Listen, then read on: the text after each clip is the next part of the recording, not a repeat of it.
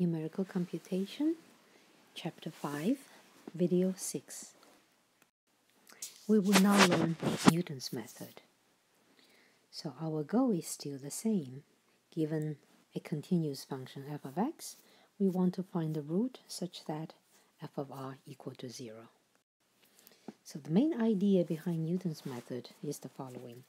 So given an xk, your guess at step k, the next guess, xk plus 1, is achieved by approximating your function f as a linear function at xk. Then we all know a linear function is very easy to solve, and you solve it, and that solution will be the xk plus 1, your next approximation.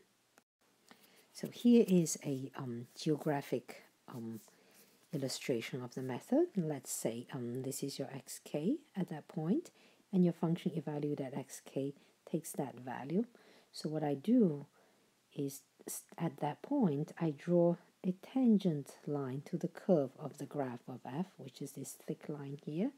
So this is called a linearization of f at xk. And then I take this straight line and I solve the equation represented by this line. So where the line intersects the x-axis, that will be my next guess, xk plus 1. Okay. So the idea is actually rather simple, okay? And that's actually how I remember the method. I cannot remember the actual formula. Well, let's just derive this formula, and you see it takes only a moment. So we know the slope of this line is f prime of k, and which shall also equal to the y distance here over the x distance. And the y distance here is f of xk, and the x distance here is xk minus xk plus 1, and that shall equal to f at xk prime.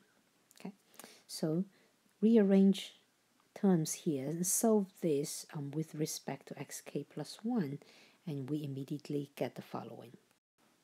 So x at k plus 1 equals to xk minus f of xk over f prime of xk.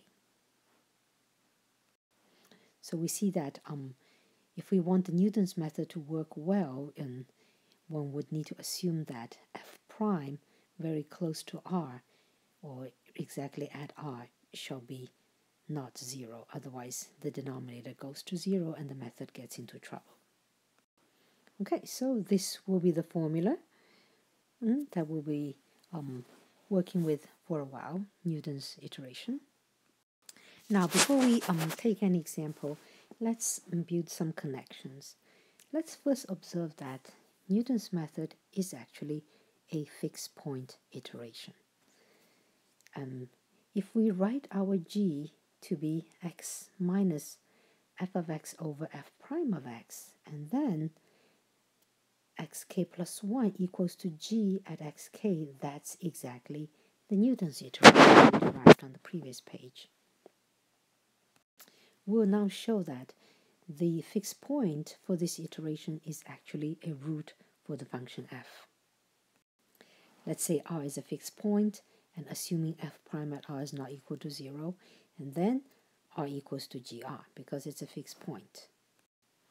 And then plugging the expression of gr, I have r equals to gr in detail, and I see I can cancel the r's, and I get f of r over f prime of r equal to 0. And since f prime of r is not 0, this leads to the conclusion fr equal to 0. That is, the fixed point for this iteration is actually a root for the function f. We now will try to be convinced that not only is Newton's method a fixed point iteration, it is actually the optimal one, the best one. So recall the error analysis for fixed point iteration, and we know the convergence depends on g prime in a small neighborhood around the root. The smaller the value, the faster the convergence. So the method would be optimal if the g prime evaluated at r actually equals to 0, where r is the fixed point. Let's check if this is the case for Newton's method. So in Newton's method, if we differentiate the g once using quotient rule for the quotient expression, and we see we'll have f prime square here over f prime square. That gives me -1, which will cancel the term 1. So actually this term cancels the 1. So I will have only negative gives me actually positive. So that will be the only term left. Then evaluate g prime at r. What do I get? Will be exactly this expression, plugging x equal to r. Since f prime at r is not 0, and f of r is 0, and this expression equals to 0. So therefore, Newton's method is the best fixed point iteration. Okay, so next video we'll actually do a detailed convergence analysis and to see how fast Newton's iteration converges. Okay, so see you next time.